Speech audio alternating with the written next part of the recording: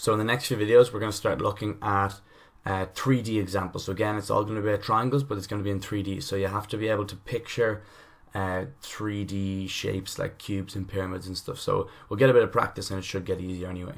The whole idea is that you should make, so I'll just say you want to turn 3D into 2D. Okay, that's the whole trick, is to break up 3D shapes into loads of 2D triangles. And it just makes everything way easier, because then once you have 2D triangles, then you can just use your 4 rules again.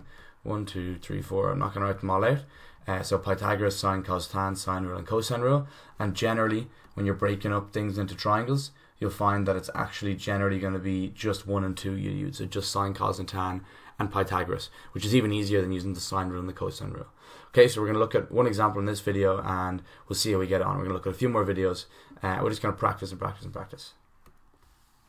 So here we have the question in front of us.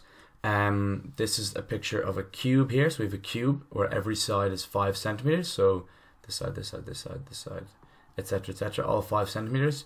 And it's asking us to find the angle theta between the line AD and HD. Okay, so hopefully the drawing of the cube is good enough. So there's the top of the cube and there's the bottom of the cube. This here goes from point A to point D, so it goes like a diagonal that goes through the inside of the cube, and then HD is a diagonal on the bottom face of the cube. Okay, so it's asking us to find that angle theta there. Okay, so hopefully that drawing makes enough sense. It's hard to make a perfect drawing on this, but anyway, we'll give it a shot. So the first thing I'm going to do, so the points are already labeled first, so that's good. I'm going to draw out the triangle AHD. AHD. It's going to be a right angle triangle. This is going to be theta. This is going to be D, H, and A. Again, we know it's right angled because we're talking about a cube. So, and we know that this side here is going to be 5. The reason for that is because it's one of the sides of the cube. Okay, so we don't know what AD is. We don't know what HD is. So, okay, so we go through them. 1, 2, 3, 4. We can't use Pythagoras because we only have one side. We can't use sine, cos, or tan because we only have one side. We don't have an angle or anything. We can't use the sine rule or the cosine rule. Okay, so we're going to leave this for now. We'll come back to it. I'll go to a different color, and then we're going to do triangles. So we need to either find this side AD, we need to find this side HD. Okay, and that's what we're going to do. We're going to try and find this bottom one HD. So I'm going to draw the triangle EHD out. Okay. So the triangle EHD. There we go. It's going to be 5. Right angle. This is going to be 5. So this bottom one, it's going to be E, H, and D. So E, H, and D.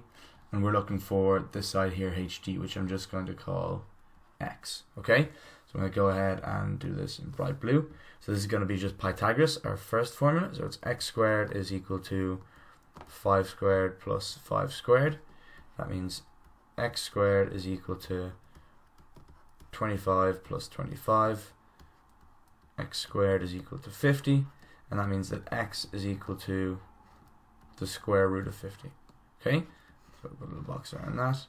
And then I'm going to scribble that in here. So this is the square root of 50.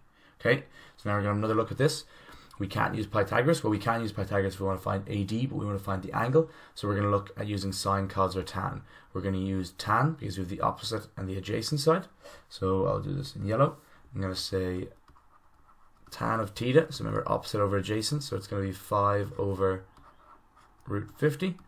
We're going to find the angle. So that means we're going to use the inverse tan. So theta is going to be equal to tan inverse 5 over root 50.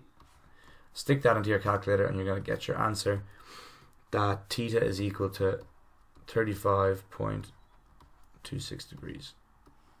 Okay, and there we have it done. So each individual question was just a Pythagoras and then using tan. Okay, so not too difficult, but it can be sometimes quite difficult to think, how will I begin this? How will I start it? So again, just draw a couple of different triangles out, flat triangles in 2D, and apply the 4 rules to it. Pythagoras, sine, cos, tan, sine rule, cosine rule, and eventually you'll find your answer. Okay, we're going to do another example 3D examples next. We'll see you then.